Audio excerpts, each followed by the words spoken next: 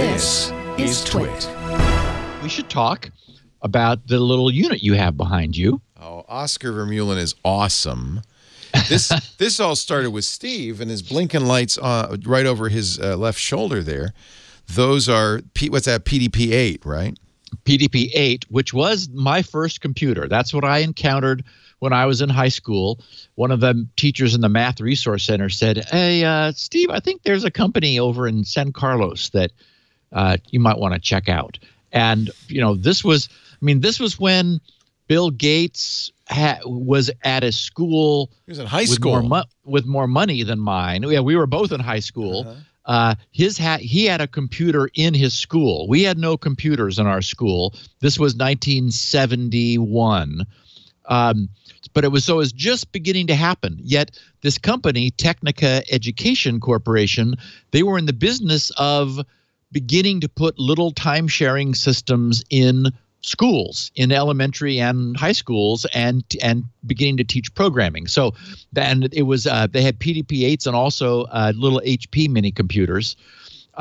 Anyway, it was where I first encountered an actual computer and learned assembly language. And as all our listeners know, I just stuck with that because if it's not broke, it worked pretty good. Yeah, it worked really well. So, so the machines behind me are PiDP-11s, which is a 12-bit machine, and DEC Digital Equipment Corporation sold a bunch of them. Really, it was a very popular solution because they were inexpensive, and at the time, you needed things to run laboratory equipment and collect data and do little databases, and everybody was kind of a programmer because there was no ready-made software, really. It was just, here's your computer, good luck. And it came with manuals, here's the instruction set.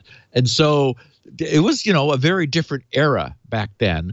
But that thing, even though there was an operating system, OS 8, created for it, it came with 4K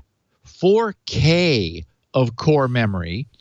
And because it was expensive back then. Oh my goodness! You didn't put in unnecessary memory. It's cost a lot. 4K. Well, and 12 bits can only access 4K. Oh, remember that 10 bits is 1,000. Well, 10 bits is 1024.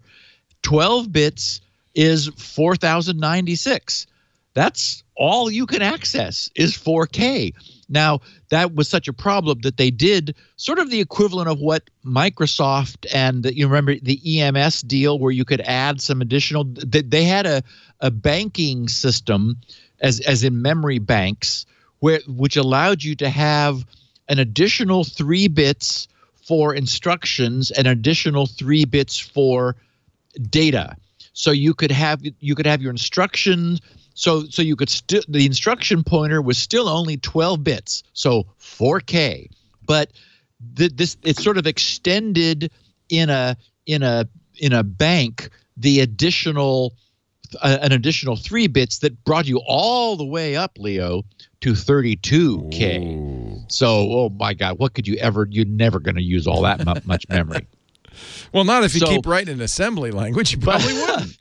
Well, and you could do real work with 4 or 8 K of memory. Anyway, so the problem was it really was a little underpowered.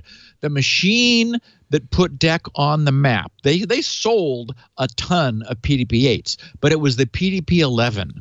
That was a 16-bit machine. And these are all, we're all used to hex now. Hex, which is to say grouping our binary bits in groups of 4 bits. So you have 0 through 9 and then A through F. Well, these machines were all octal. We hadn't figured out yet that octal was wrong. And so everything was 0 to 7 and grouping in sets of 3. So that worked well for a 12-bit machine, because you just had 4 groups of 3. It doesn't work so well for a 16-bit machine because you could do 5 groups of 3, but that's only 15 bits. So you end up with like the top one being either a 0 or a 1. But still, it was an octal-based machine. That's the PiDP-11, which is what you and I both have. Here's mine, and you've got yours. Here's mine, yeah. And this is thanks to a crazy Swiss, Oscar Vermeulen, right? Yep. He's the guy who did your replicas that are behind you, and now he's moved on. Right. So as we were sort of talking about this when we were talking about it before, it's actually based on a Raspberry Pi, which gives it more memory than any PiDP-11 ever dreamed of having.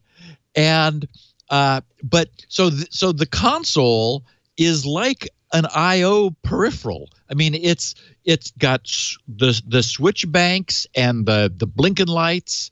And so back in the day, in order to actually load it with software, there you can see a picture with the various lights lit up on the console. Yeah. Back then, these machines had core. There were later 11s that had RAM in them, dynamic memory, but the original ones had core memory. So you'd flip the switches up and down to select a memory location, and then change them again, and then press raise the deposit switch, which would write those bits into that address in memory, and it would increment the address pointer, the address counter, so that then the next deposit would automatically go into the succeeding address. So you would put like maybe 10 instructions is what you needed in order to create the tiniest program, which was known as the bootstrap loader, which would read from a paper tape on the KSR 33 or 35, and it would and so you would start the program, then you put the tape in, and it would just go to like suck this tape in, and basically all it was doing was reading from the paper tape and storing like much more into memory than you could manually toggle in. So the so-called the bootstrap was just the barest, smallest program that you would put in. And many of the actual computers at the time, actually most of us memorized the bootstrap because it was, we were having to toggle it in all the time. Many of the actual machines you would see had them like either handwritten or typed on a little piece of paper on the front panel for people who were a little, lame and needed a crib sheet in order to remember the instructions, in order to key them in. But so that little program would then bring in the next bigger program. And in fact, there was also sometimes a 3-stage, because that second program was still not very sophisticated. So you read that in, and then that would bring in the paper tape loader, and then you'd load up that you'd run that in order to load the operating system. And it could take 2 hours to load the operating system, literally feeding in massive rolls or fan-fold tape in order to get this thing loaded. The good news is it was non-volatile memory. So as long as the system didn't crash or no one tripped over the cord while it was running, you could generally keep the OS loaded for weeks at a time before you'd have to go and like load something again. So anyway, the point is that we have little emulations. Basically, it's an emulated PiDP-11. And as I mentioned before, Oscar recorded what? Did you plug it in? Yeah, and I turned it on, and look, I've got lights. Oh, and they're moving. And by the way, my key works. Nice. Yeah, I could turn it off again. Or maybe it only works once. Anyway, that's pretty cool. Yeah, they're moving lights. So I cool. I don't even have to program in some blinking lights. He says, think of it as either a very expensive front panel for a Raspberry Pi, or your very own mini. It's running a emulator, right? So it's actually running a PiDP-11 as if it were a PiDP-11. You can log into it via SSH or.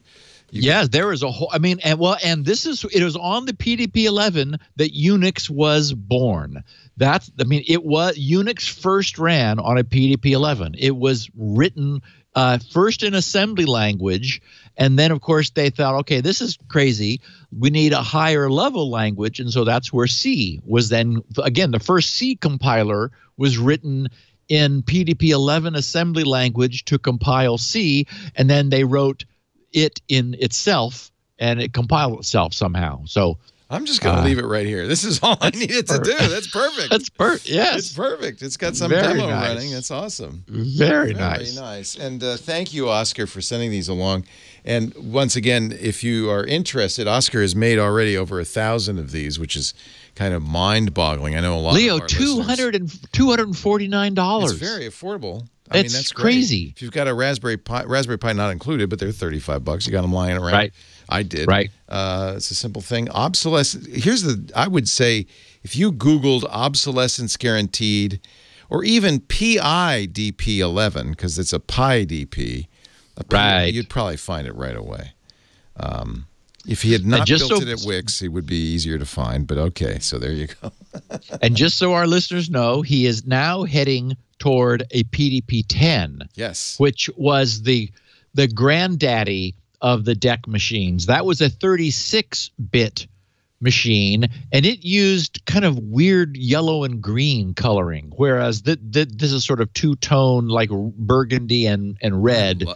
You can see the influence of the LCARS interface on the Star Trek stuff. Yeah. Right? Yeah. I mean, this is awesome. So I have the source code for Unix. Could I just enter it all in?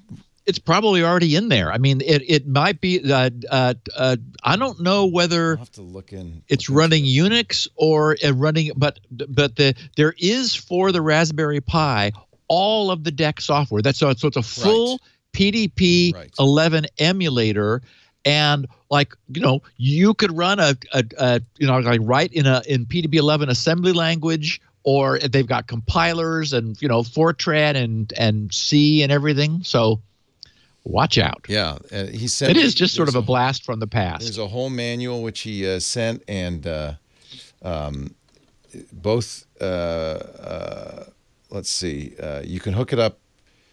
Oh, there's a PiDP-11 Google group. He says a few of the old timers in there. Some of the designers of the PiDP-11. He did a lot of software archaeology, he calls it, to get this working. And yes, it comes running a PiDP emulator on the Raspberry Pi. So that's pretty sweet. And I love it. This is fine. The demo program is fine. It's done. It's done.